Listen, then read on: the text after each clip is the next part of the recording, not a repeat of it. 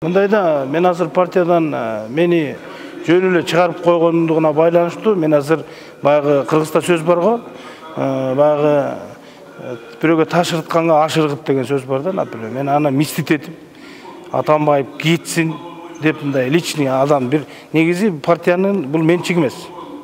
Менчик эмес да партия. Партия деген бул көпчүлүктөн турат. Эгерде ошолордун бүгүнкү күндөгү мүчөлөрү каршы боло турган болсо, анда ага макул болуш керек. Бул менин жеке оюм да. Бар мыйзамдын чегинде, устаттын негизинде болуш керек. Конечно, тазаланып жүрүш керек. Тазалоо, мен ошону айткам да баса.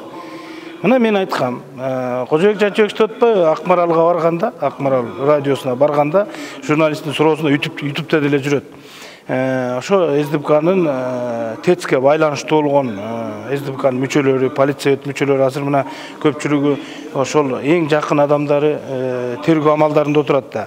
Ошолордун күнөөлөрү тастыкталып калса, Кожобек сиз ушул СДПК партиясы менен дальше ишиңизди улантасызбы же улантпайсызбы деген суроо болгондо мен айткам, эгерде ушулардын күнөөлөрү тест боюнча коррупциялык күнөөлөр тастыкталып калса, анда бул партия менен барууга мүмкүнчүлүк болбойт деп мен айткам. Мына ушул сөз үчүн булар ошо негизги эмеси. Кожобек ушу бул партиянын кереги жок экен, бул партия менен барбайм деп айтты. Кандай кылып преподносить этти мен билбейм. Азыр кыркып коюп деле нужный жерин көрсөтүп коюп атпайбы. Азыр деле мен сүйлөп атам, толук көрсөткүлө дейм да, например. Ошон үчүн ошол мезгилди көрсөтүп туруп, жаман көрсөтүп койгон да. Кожобек бул партия менен барбайм деп айтты деген гана.